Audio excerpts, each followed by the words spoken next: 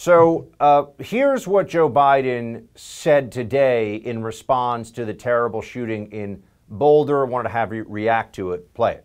We can ban assault weapons and high-capacity magazines in this country once again. The United States Senate, I hope some are listening, should immediately pass the 2 House-passed bills that close loopholes in the background check system.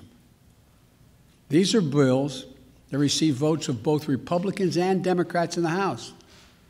This is not and should not be a partisan issue. This is an American issue.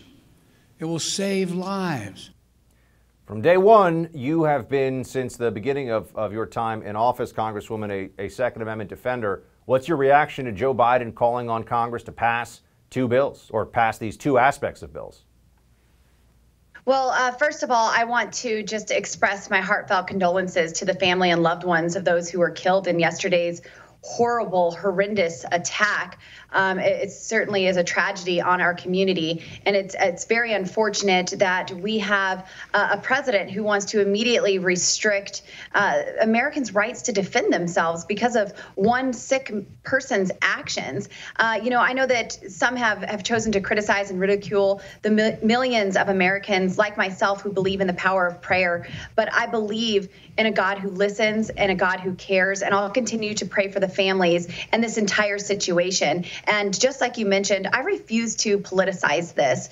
We weren't one law away from preventing this yesterday. Colorado's universal background checks didn't prevent this, and the state's unconstitutional assault weapons ban didn't stop Hamad from having an AR-15. None of Colorado's gun control prevented this shooting, and no amount of gun control will ever prevent shootings like this one. But I know I want, and I should always have the right to defend myself, and so should every other American. To me, I am upset that potential law-abiding gun owners were discouraged from shopping at this King Soopers in Boulder because of their stance on their gun policy.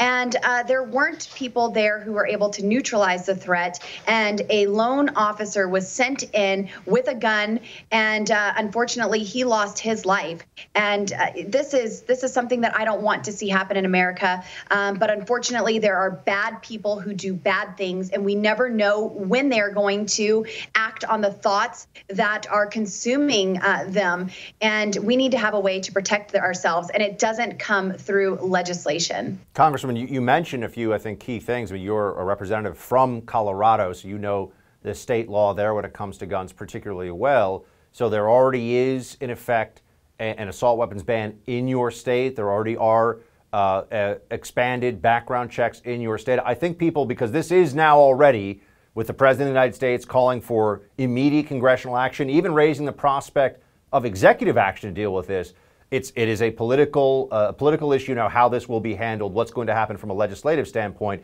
So what are some of those laws that folks should be aware of that did not prevent this and that were broken in the commission, obviously other than committing 10 first-degree murders? What were the gun laws that were broken in the commission of this crime that are already existing? Well, Buck, we just saw in Boulder there was an assault weapons ban and a ban on magazines larger than 10 rounds, and a court just recently said that was unconstitutional and overturned that. And now on the heels of that, we're faced with this tragedy. But that doesn't mean we need to restrict the constitutional rights of those who live in Colorado.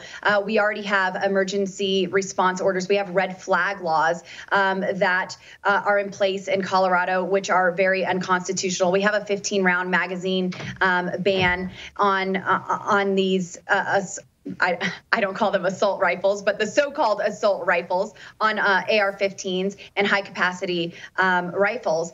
And none of this would have stopped this situation. It's already illegal to go in and open fire at all, and of course take the lives of these people, these 10 people who we saw tragically lose their lives yesterday. But details about the shooter and his motivations, they're still coming out, and we need to know more about what happened yesterday. yesterday.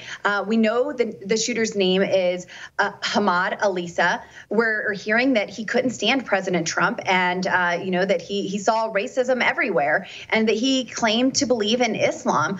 But there's still a lot that we don't know about this situation, Buck. While we're dealing with this senseless tragedy and mourning the loss of life, here's what I'm not going to do. I'm not going to blame society at large for one sick individual's act of violence, and I'm not going to allow lawbreakers to reduce the rights of law-abiding citizen. I think it is unjust for President Biden to call on Congress to enact more legislation to restrict the rights of individual. As a member of Congress, I know my first order of duty is to secure and defend the Constitution of the United States, to protect the rights of the citizens that I represent, not take them away, not give them away. I will always stand for everyone's right to defend themselves.